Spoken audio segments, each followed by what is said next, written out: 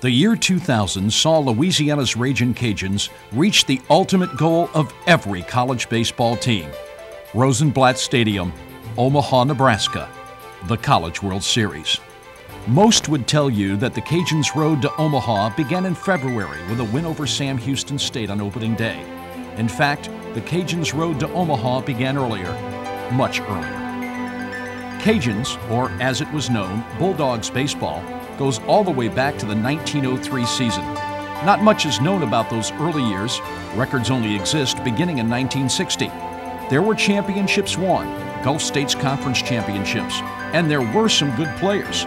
And through it all, there was a driving force. In Lafayette, he was Mr. Baseball. To many players, a surrogate father. And there were few who passed through without being touched by Marion Lartigue Moore. Well, obviously, Mr. Moore's been around baseball and baseball in Lafayette a lot longer than I've been around Lafayette. What I know is that he is the rock. I mean, there was one thing that you could count on, and that was Mr. Teague Moore and his love for baseball and for doing it right. A graduate of the Citadel, and tremendous integrity, strong will for those people who played under him. He coached many years. They knew that he wanted baseball played the right way. He has been a tremendous supporter of baseball at USL and now University of Louisiana. Obviously, the field's named after him. A lot of the improvements, a lot of the success, a lot of the support comes from his involvement and his dedication to baseball and to Ragin Cajun baseball. Teague Moore was an all-giving man. Baseball was his life.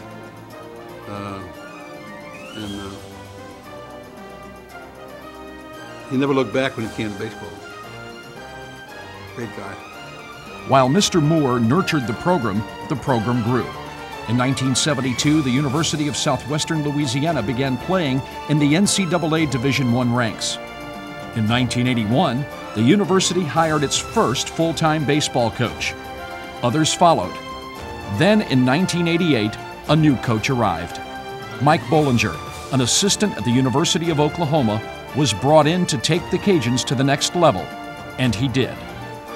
For the first time in 1988, the Ragin Cajuns made the field of 48 teams in the NCAA tournament. Their stay was short-lived, but the foundation for the postseason had been set. Then in 1991, Bollinger led the Cajuns all the way to the regional finals. That team set school records for games played and victories. The 1991 team played on the regional's final day, defeating Texas A&M and South Alabama on the way to the finals, but fell short of the dream of Omaha. I remember the regional being very wet and very long. They had rain trouble in Baton Rouge and at Alex Box, and it seemed to take forever to get the regional done. And of course, the Cajuns made it to the final round, where they would have had to have beaten LSU twice in order to move to Omaha, and by that time the pitching was completely done. I remember the games against South Alabama, and this was right before the Cajuns joined the Sun Belt Conference, and it would become a regular thing, and there was no love lost whatsoever between these clubs already. But you talk about the team from the early 90s of about a decade ago. What made them different, first of all, was I think the approach that Mike Bollinger took. He treated them more as professionals. It was a much looser group with much more freedom. And what made them so good was their attitude. Not that they weren't talented. They had a great pitching staff. They had Houghton DeJesus, I think, starting, Gaudreau closing, Chris Benhart pitching and at first base, and he was absolutely nuts. He had absolutely no fear whatsoever. In fact, he took a line. He was hit by a pitch on his right elbow, and he was a left-hander, and his burster sac burst. And he pitched against South Alabama that way in relief with his elbow, a huge bandage on it. Couldn't do anything with the right hand, but he could throw. And he's out there on the mound screaming into the South Alabama dugout, daring them to get somebody up and hit him. It was that sort of attitude. They were certainly talented, like I said. You know, Papa Ramos is still absolutely the best college baseball player I've ever seen. But they had a swagger and an arrogance that you liked to see, but on the other hand, they didn't make very many friends that season. But they weren't out there to make friends. I remember one time an umpire had to come to the Cajun dugout and plead with Bollinger to get his players to back off on the bench jockeying. And Bo said, "But we're yelling at our players." And the umpire said, "I don't care, it's too vicious, I can't take it anymore." It had to be the first time, and maybe the only time in baseball history, that an umpire had to come to a dugout and ask a coach to tone down the bench jockeying on his own teammates. Another regional appearance followed in 1992, but Cajun fortunes slipped in the next 2 seasons, and Bollinger, the Cajuns' winningest baseball coach, stepped down during the summer of 1994. Faced with having to compete in the rugged Sun Belt Conference and facing NCAA sanctions, Athletic Director Nelson Schexnayder began the search for a new coach, a hiring that would be crucial to Cajun baseball fortunes. Nearly 40 applicants sent in their names, but Schexnayder knew what qualities the new coach must have. Well, as with all of our searches, obviously we want someone who's had experience in college. We'd like someone who's had head coaching experience. We'd like someone who's had ties to Louisiana and ties to the university. And most of all, someone who's been successful. Success is the key ingredient. We spoke to a number of people around the country and had some very qualified candidates, both young coaches, young head coaches, assistant coaches. We had a coach, a longtime coach, who had been to, I think, 11 NCAA regionals and 5 College World Series.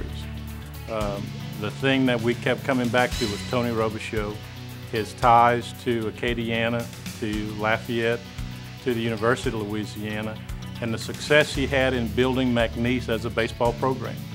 Tony took a program with limited resources and brought them to an NCAA regional, and that was a tremendous accomplishment. Also, he has tremendous values. He is very principled.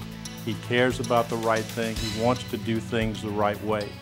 And he cares about his players, his coaches, the administration, the integrity and the image of the university.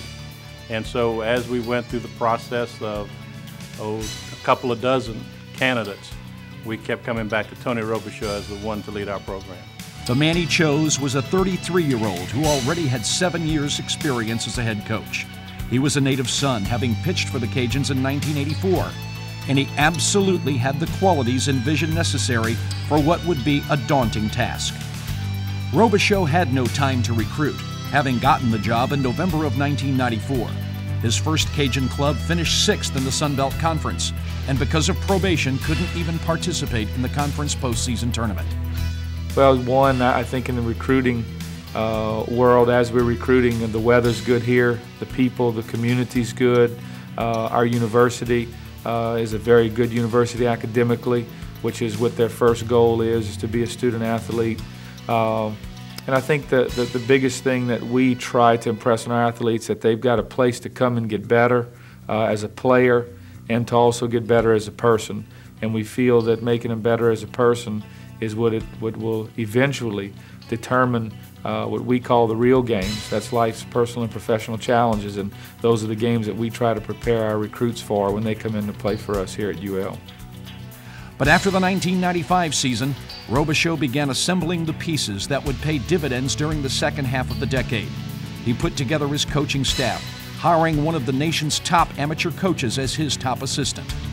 Tony Robichaux attracted me over here when he got the job here at USL. I actually called him before he interviewed for the job here and congratulated him, knowing that he would be the next head coach here. And then the opportunity came when he had an opening the following year. I, of course, applied over here, and always wanted to work with Tony, and figured we'd be a good team working together, since he's the kind of pitching guy and I'm the offensive guy. So been a pretty good little marriage, so to speak. He added Cajun alumnus Anthony Babineau to handle first base and infield duties, and later added assistant Jason Gonzalez, another former Cajun player with college coaching experience, to round out his staff. I think the whole philosophy behind that, as far as the passion that we have for the game and for the players and for the job that we do out in the community. Of course, all of us played college baseball, all 4 of us that are on the staff. We're all fairly young, all pretty close in age, so we get along great. Myself and Coach Gonzalez, playing with a lot of the alumni through the years that we were here, that makes us want to stay connected with the past with Coach Robichaux playing here, the players from his era, you know, that makes him want to stay connected with the past. Plus, you know, even the guys that we didn't play with, we feel that they ought to have a right and the privilege to coming back here to show off the place that they played college baseball to their kids, you know, to their wives, if they weren't married at the time, which they probably weren't when they played. So I think that's the passion that we have for getting all the alumni back. As far as for the staff working so good together, like I said, we're all fairly young, close in age. We're all each other's best friends. Our wives are real close, do a lot of things together. And when we started this project, I guess 6 years ago when Coach Rowe first got here, we spent a lot of time out on the field, making the field better, doing different projects around the stadium to get the stadium looking nicer. So I think just the time that we spent together, we all push each other, we clown around with each other at the office during the game. And I think we just have that closeness that, you know, makes us want to continue to be the best, you know, coaches and role models for our players that we can be. I think it's the past players that helped pave the way for what these guys were able to accomplish last year. These guys set the foundation in terms of a winning tradition. There were conference championships being won in the late 80s and the early 90s, and you know, those guys played just the biggest part as the team from last year, and you know, they should feel just as much a part of this as everybody else. And you know, that's what being a Ragin' Cajun is linking the past to the present and everybody coming together as one. Still under NCAA sanctions and minus a full scholarship, the Cajuns managed to finish third in the Sun Belt in 1996, but were a quick 2-and-out in the conference tournament. But in 1997, the sanctions were lifted, and Robichaux added more pieces of the puzzle, bringing in pitcher Trey Poland, designated hitter Justin Hemme, outfielder pitcher B.J. Ryan, and a young freshman named Stephen Feehan. The Cajuns shocked everyone by winning the Sun Belt Conference Championship with a 43-16 record. They were invited as an at-large team to the NCAA Regionals in Starkville, Mississippi. The tournament was not a success for the Cajuns as they lost both of their games. But with their first postseason appearance in 5 years, Robichaux's team served notice that Cajun baseball was back. In 1998, the Cajuns finished second in the Sun Belt Conference, but went to Mobile, Alabama, and won the conference tournament to win an automatic berth in the NCAA tournament. But again, the promise of 1998's success led to disappointment, as the Cajuns were eliminated in 2 games again. The 1999 season saw some new faces blending in with a young but veteran pitching staff to give the Cajuns a solid shot at more success. The Cajuns didn't win the Sun Belt Conference and hoped the conference tournament would give them the boost they needed for their 3rd consecutive trip to the NCAA tournament. The Cajuns won their first 2 tournament games, but came up short in the next 2. But it was enough to give the Cajuns a place in the expanded NCAA field of 64. The Cajuns rolled into the regionals, defeating the perennial collegiate baseball powerhouse Texas Longhorns. Up next, the Cajuns won a nail-biter over the host Houston Cougars 5-3. This propelled the Cajuns into the final game, and with the help of a 19-run explosion and the solid pitching of Scott Doman, the Cajuns were able to secure their first ever regional championship. The Cajuns took on top-ranked Rice at the Houston Astrodome and served notice that they were there to play. The Cajuns won Game 1, leaving them just 1 win away from the College World Series. But Rice came back and won the last 2 games of the series, and Cajun seniors were left heartbroken, while the underclassmen gained valuable experience for the year 2000. I think it was, and especially the game, I know a lot of people probably heard this story, the game that Scott lost. He kept the box score hung up in his locker the whole year, with him being the loser of that game that he pitched in the Astrodome. And I know that's what drove him the whole season. But I think what drove the whole team was just, we knew how close we were in '99 to get there. And walking off the floor of that Astrodome, you know, watching Rice celebrate, we knew that's the position that we wanted to be in for the following season. As the 2000 season neared, Robichaux's squad, fueled by their near miss the year before, prepared with a quiet confidence.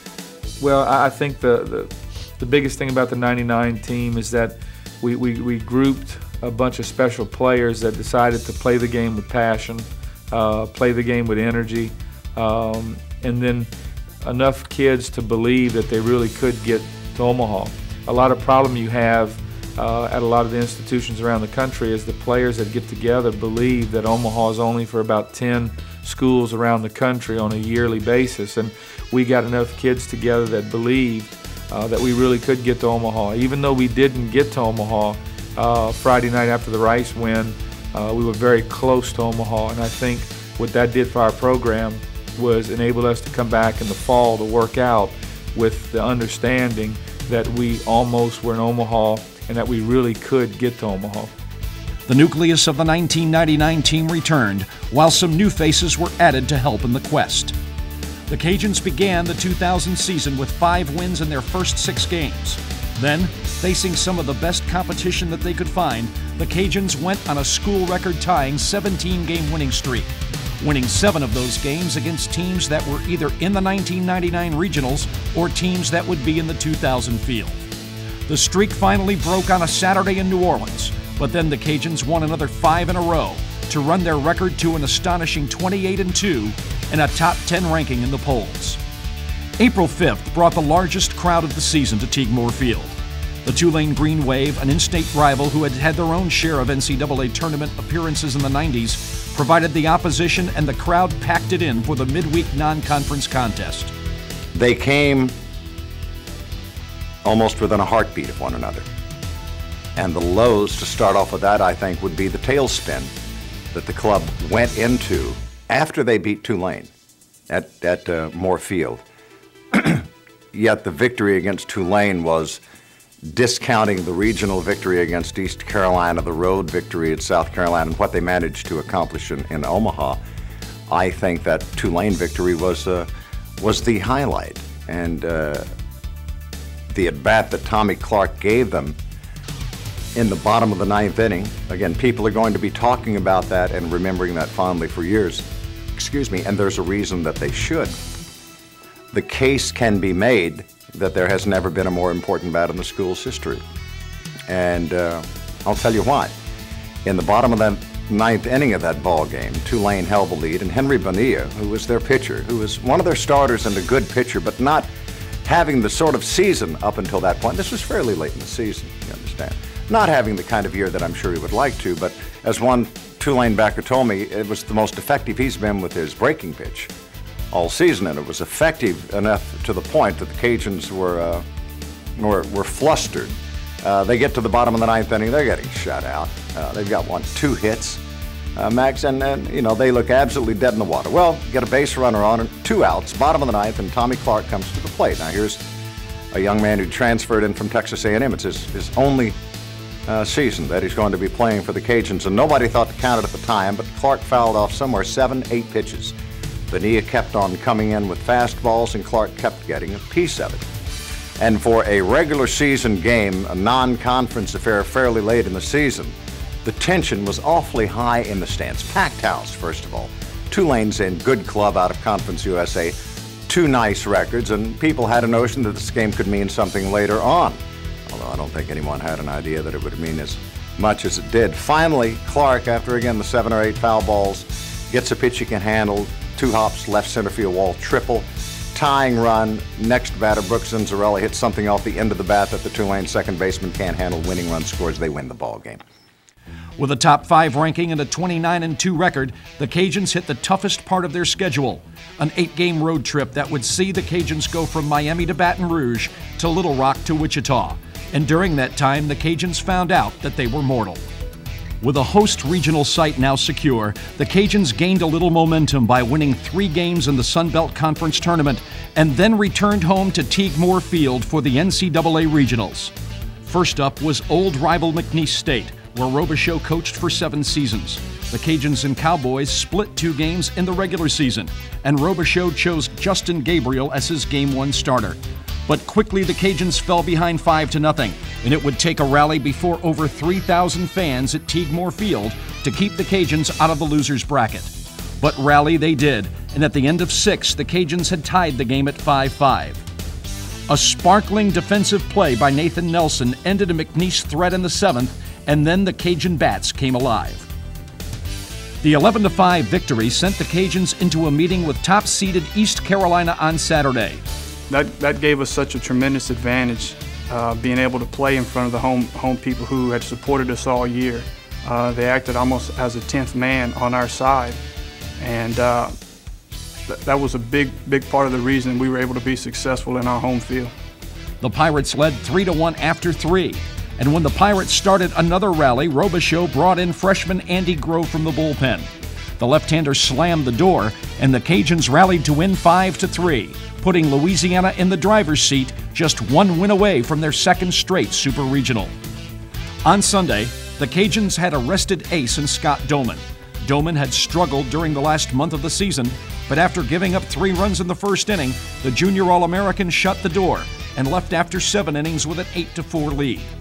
The bullpen held the lead, and the Cajuns finished Region 16 undefeated, regional champions for the second straight year.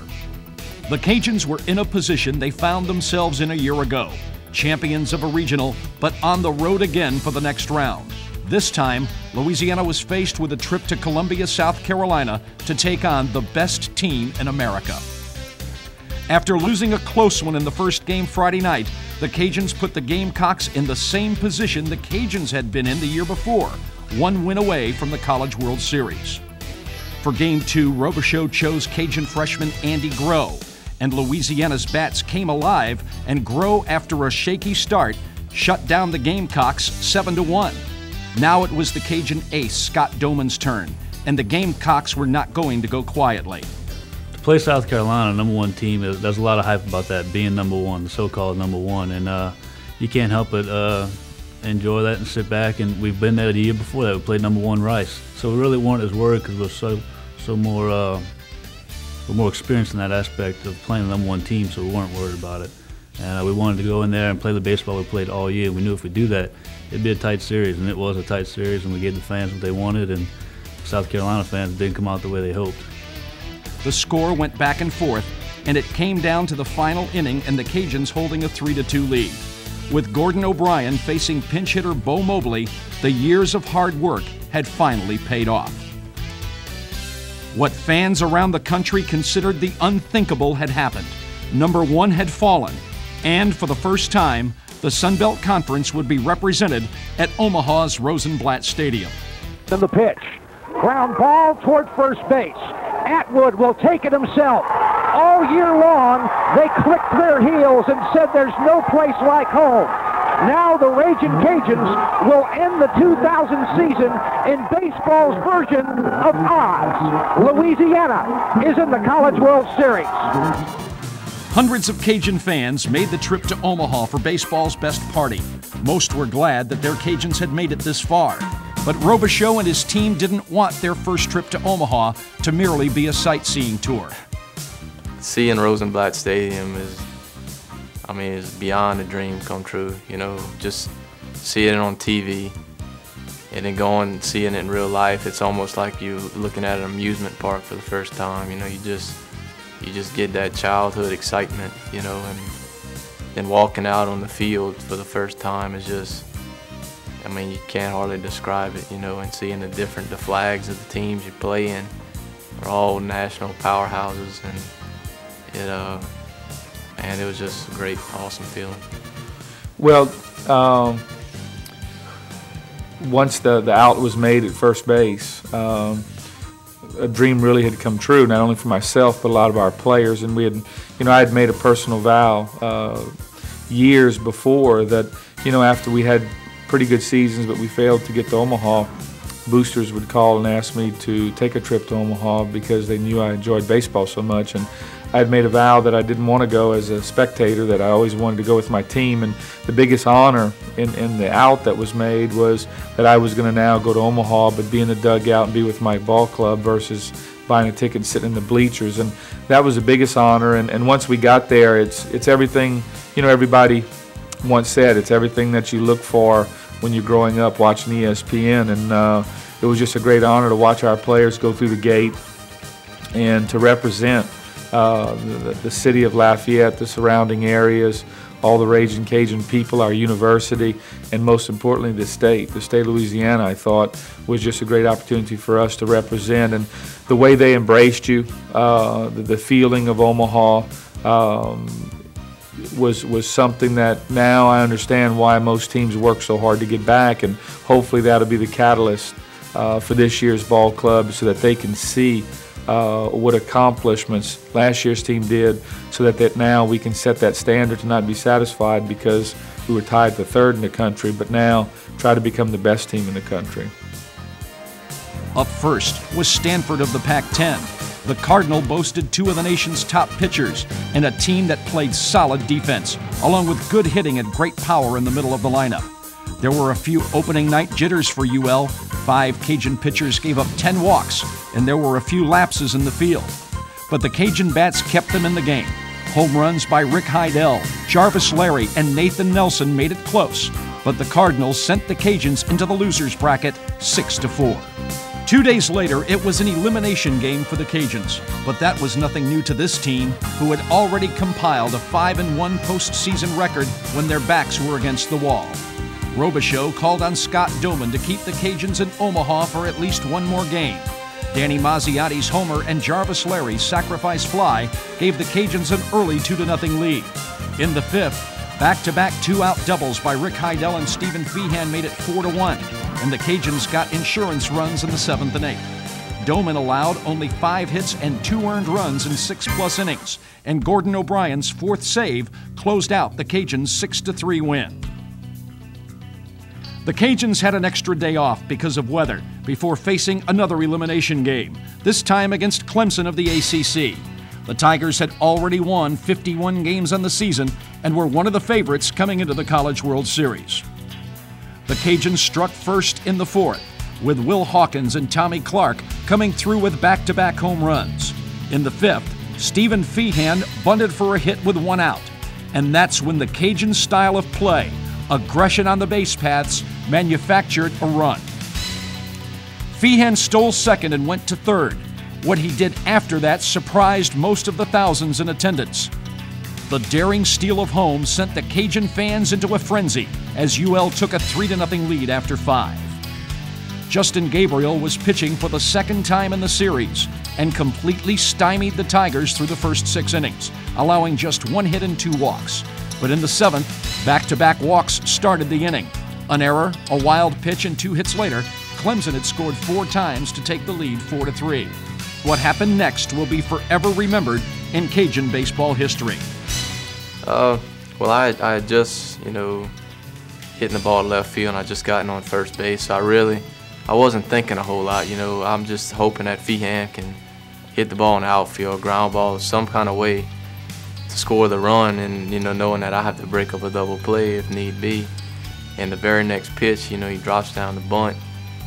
So my job is to get to second as fast as I can, and I actually slowed down because I didn't want to get thrown out rounding too far off the second base bag.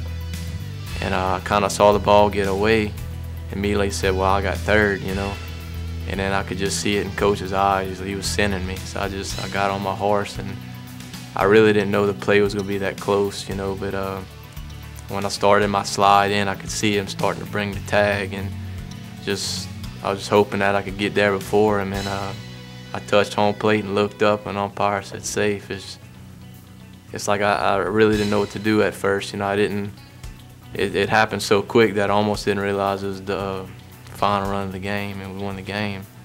It was pretty amazing. They made their pitching change, and Rick was up at bat, and I went over to see what Coach Simler was telling Rick, to see what kind of advice he was giving him. And from that point on right there, I just started focusing my attention on, if Rick gets on base, my job is to bunt. I knew that from the get-go. I didn't need a sign.